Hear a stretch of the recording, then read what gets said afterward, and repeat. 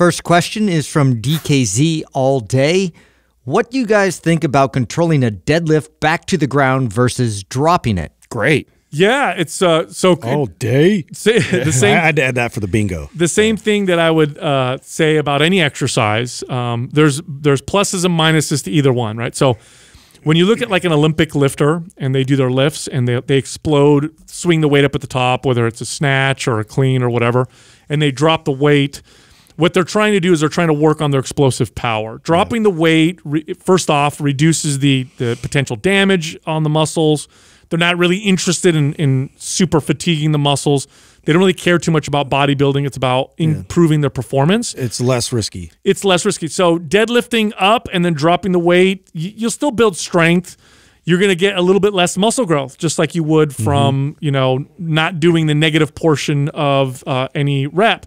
I'm guilty of dropping a deadlift sometimes when I hit. I'm probably the biggest offender. Really? Here. Yeah. Well, you like the Olympic lift. Well, yeah, because mainly like that was how I learned power cleans and everything else, and that's how I would deadlift, was just to pick up the weight and then drop it, because that risk factor is always something to consider. But I liked really pursuing more of that initial power and that explosive output that I could provide. Well, what you should do is you obviously should not use the same weight, right? So I do this like in phases, like we do in any of our programs. So if I have been lifting really heavy deadlifts and I've been dropping the weight for some time, like then I'll switch it up and reduce the weight to 50% and then really control the negative.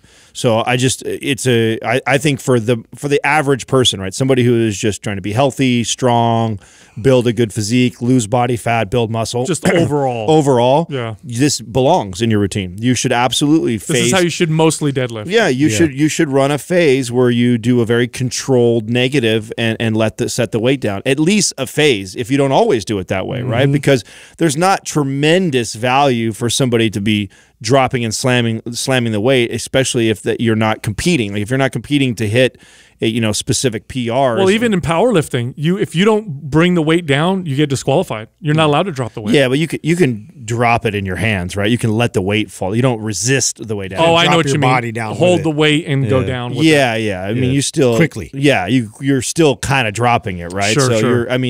This is what this person's asking to me, is like resisting it on the way down, right? Really slowing, like a 4-second negative. I'll do a 4-second negative on a deadlift sometimes just to change up my training. It's much more bodybuilding that way. Yeah, that tears me up, man. Oh, it will so effective. It will get you. It is. I'll give you an example. I will relatively control a deadlift up into going up to about 400 pounds.